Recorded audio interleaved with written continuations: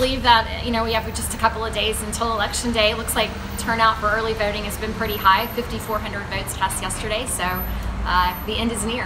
What's your last message? What are you trying to stress in the last few days?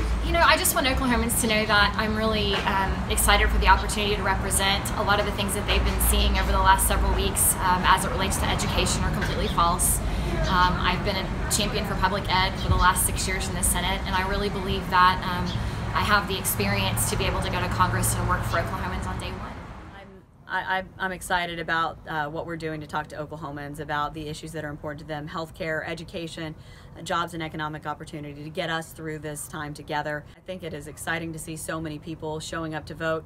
The lines are absolutely challenging, but I hope everybody will stay in line. It's critical that we make our voices heard, and I'm glad that the weather is now cooperating with us, because everybody getting out to vote and making our voices heard at the ballot box is absolutely critical.